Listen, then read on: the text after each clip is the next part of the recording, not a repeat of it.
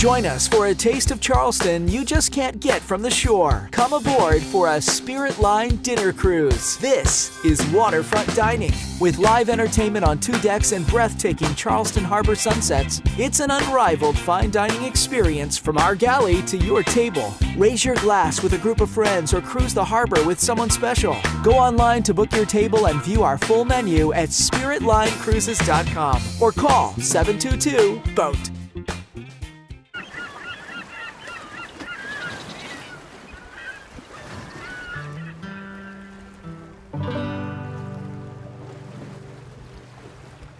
Hello, my name is Antoine Fletcher, lead park ranger at Fort Sumter National Monument. Every day, I have the pleasure to bring thousands of visitors out to Fort Sumter to learn about the American Civil War. Construction of Fort Sumter began in 1829 when it was part of a series of forts built to defend the major coastal seaports. By 1860, the United States of America was being torn apart by issues of slavery and states' rights. With Lincoln's election as President of the United States in 1860, South Carolina secedes from the Union, followed by several southern states, forming the Confederate States of America. While Union troops still occupied Fort Sumter, Charleston, the city it was designed to protect, became a hotbed of rebellion as military forces gathered on the mainland and nearby islands. April 12, 1861, 34 hours of bombardment began the Civil War.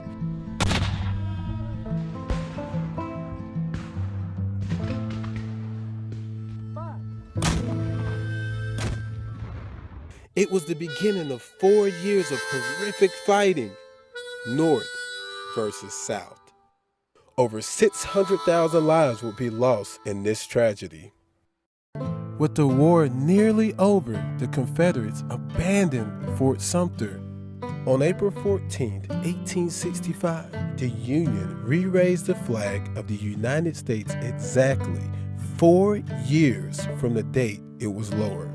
The fort continued to be used by the military through World War II.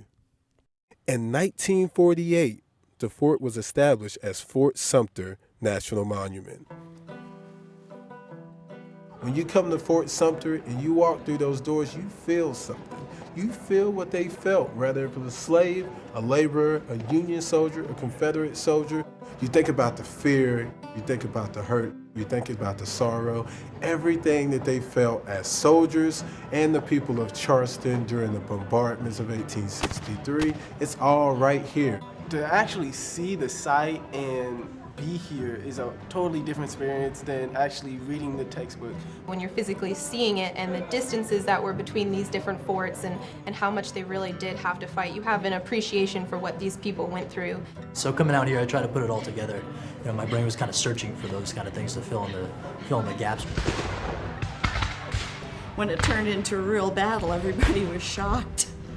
So I said, I've got to come to this place here to see it. We're simply amazed at the enormous effort that the United States has gone to preserve sites of the American Civil War. To look over the fortification and see Fort Moultrie, see Fort Johnson, where those cannonballs and those artillery shells came from, that is amazing. You're reliving history. It was a huge part of our history.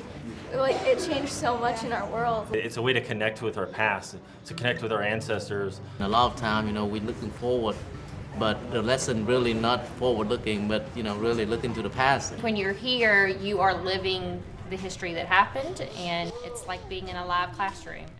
So you have to be able, as a park ranger, to not just tell it from one side. You can't be biased with it, and you have to dialogue with the people. You have to get them to understand what was going on in the Civil War. It's not just gray, it's not just blue, it's not black, it's not white. There's a deep story behind the brick and mortar of Fort Sumter, and you can only get it right here.